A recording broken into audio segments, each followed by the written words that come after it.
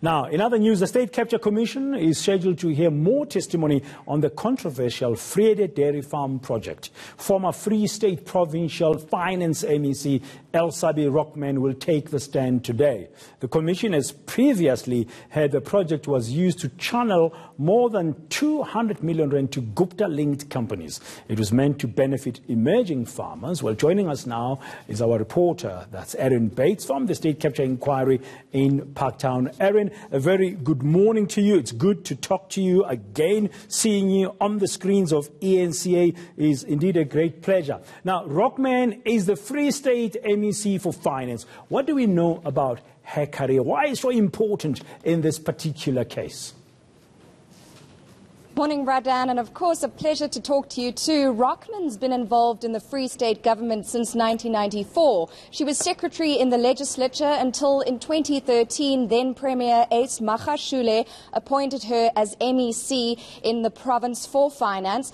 She's also served under the current MEC, Sisi Ntombela, and she comes up, for example, in a March finance or budget speech delivered in Garib, during which she spoke about the Estina farm now being under the management of the National Department of Agriculture. What's interesting as well, Bradan, is that in her personal profile on the personal profile network LinkedIn, she makes mention of receiving a fraud certificate in 2007. That was also reported in the press, and then Premier Ace Magashule spoke about her qualification with this fraud certificate as being a sign of the Free State government being serious about tackling fraud, corruption and the like in the province.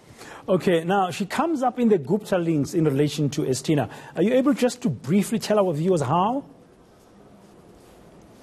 Yes, interestingly, of course, the Gupta leaks have been rubbished by the Gupta family, and Advocate Kate Hofmeyer of the Inquiries or Commission's legal team was at pains to go through the efforts the Commission has taken to verify the data on the Gupta leaks hard drives. We know about those different hard drive copies, one, for example, being highly important to the FBI in the United States. And what the Gupta leaks entries say is that Rockman attended a 2013 meeting around the 6th of April 2013, soon before a critical Estina payment by the Free State government to the Estina company. And that meeting with then Premier Ace Magashule and then Head of Department of Agriculture in the Free State, Peter Debete, who's also testified at the Commission, allegedly took place at, of course, the Gupta's residence in Saxonwold.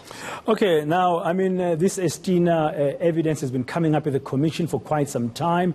And I think since the last time we heard about it, we've seen the U.S. Treasury imposing sanctions on 3 Gupta brothers. Now, can you just remind us, I mean, how are they linked to this Estina thing?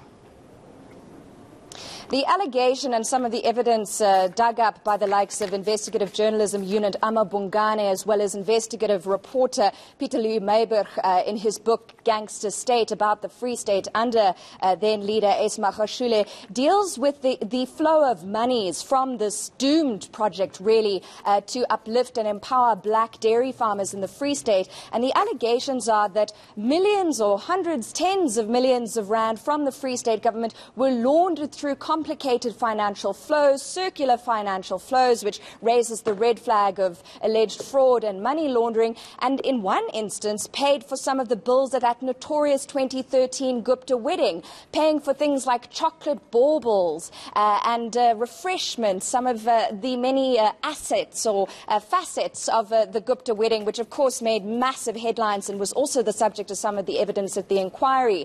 So this decision by the US Treasury to sanction all 3 Gupta brothers, RJ, Atul and Rajesh Tony Gupta, who former President Jacob Zuma's son Duduzane Zuma called my guy, is a significant development in terms of the work of the Commission and also, of course, law enforcement agencies. And those sanctioned persons, allegedly or according to the US Treasury, part of a corrupt network in South Africa taking money from government, also includes close Gupta business associate Salim Essa too.